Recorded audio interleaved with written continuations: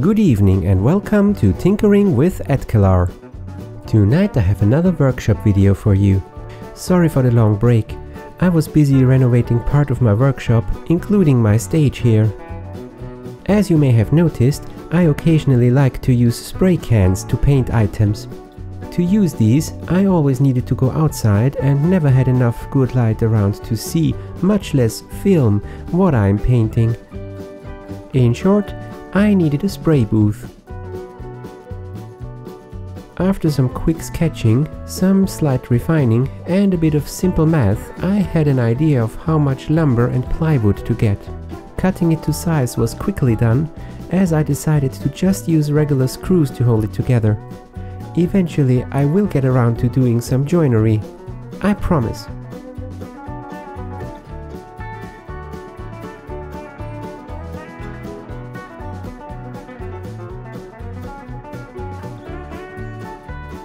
The holes in the vertical support are offset, so the screws don't pass through each other.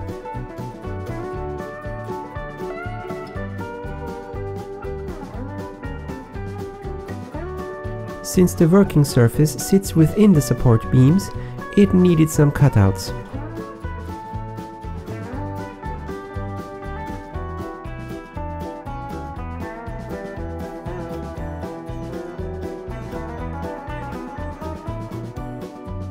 I used some 90-degree clamps to make sure my drilled holes connect everything perpendicular. I countersunk the holes for some standard wood screws.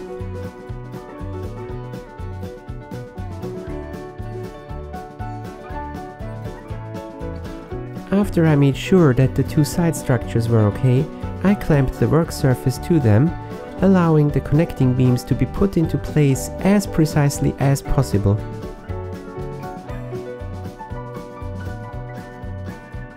The top end got its own support beams, both to affix the panels later and for added stability.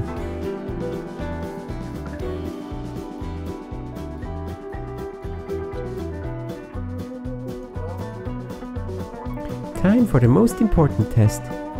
Can it hold my cup of coffee? Yes! Already worth the effort. The side panels are made of thinner plywood. They are not load-bearing, but still add to the overall rigidity.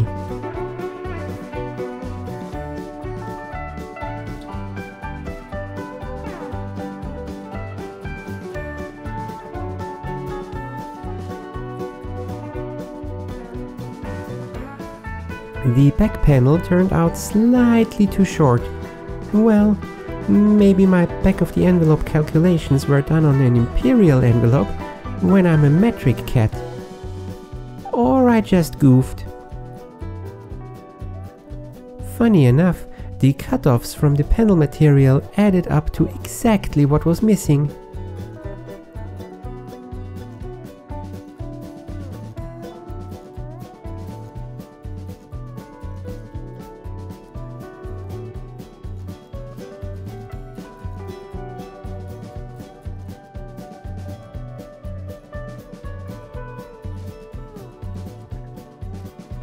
Two rails across the top of the booth will become a good way to hang items for painting.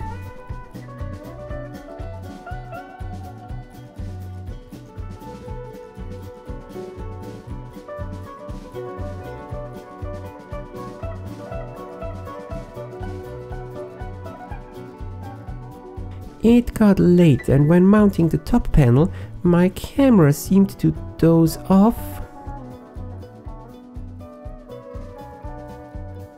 Since I wanted integrated fume venting and lights, I decided to put in an electric panel on one side. The box should be at least semi-airtight to aid ventilation, so I used some caulk to seal it.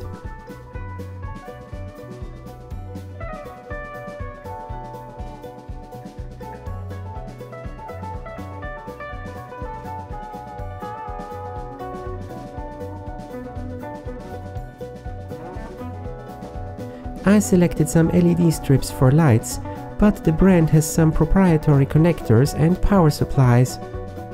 Turns out the special power supply is just a regular LED driver, and the connectors are just 5 pins with some of them common together to carry the supply voltage.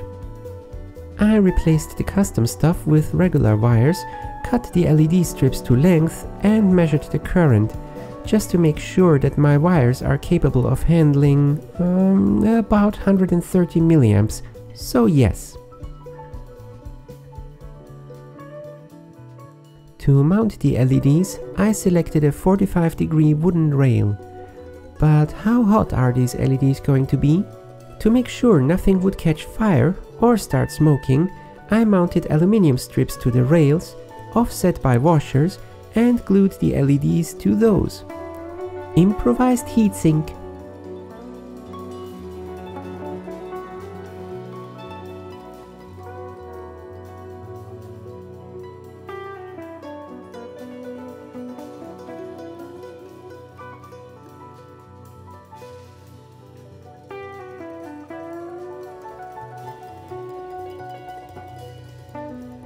For power distribution, I picked a nice project box and some switches. Cutting the box was interesting. The plastic melted and fused together again behind the blade of my scroll saw. Cut, curse, repeat.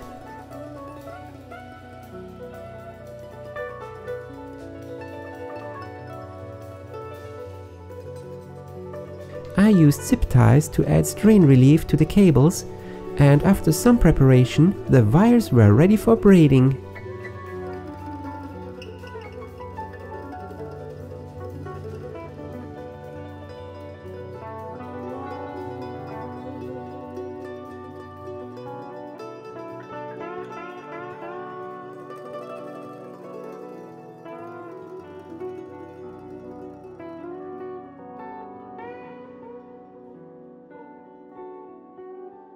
Let there be light!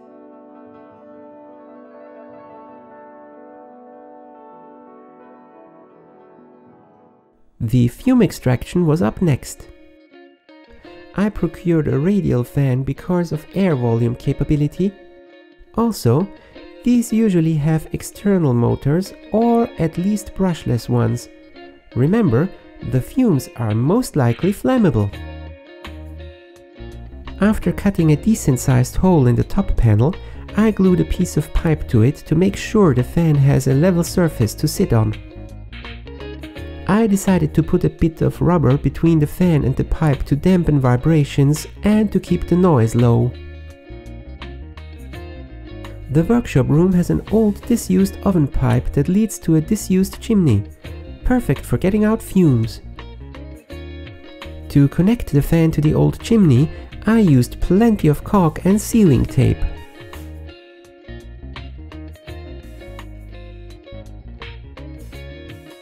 Usually, spray booths are equipped with filters. Neat idea, but expensive. Since I don't have access to commercial grade paint anyhow, and consumer stuff is meant to be used in well-ventilated areas, I can replace the filter with something similar. Just to break up the airflow and make sure that not only the very top edge is sucking in air. I found a nice outdoor tablecloth to fit the bill. The holder for it is made of wood beams with plastic tubing. Light and sturdy enough. I sandwiched the filter between two such frames and put in latches to hold the outer one in place.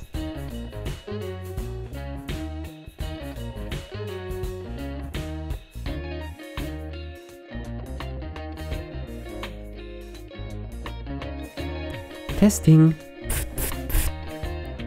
Works.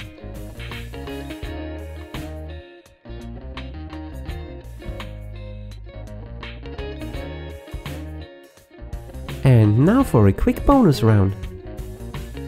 I couldn't resist and give that thing a try.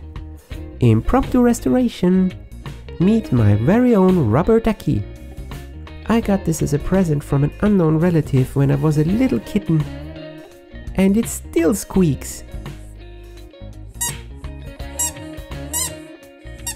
Just the color faded quite a bit.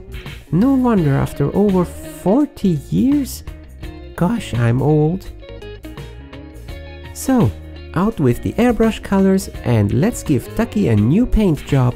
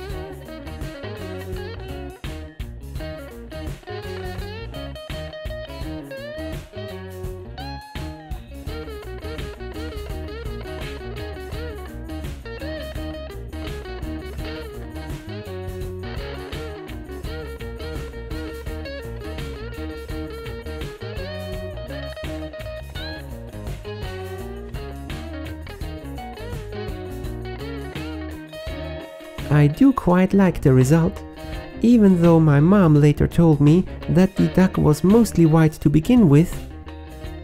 Oops. Oh well. This concludes another episode of Tinkering with Eearlier. I hope you enjoyed it. See you next time!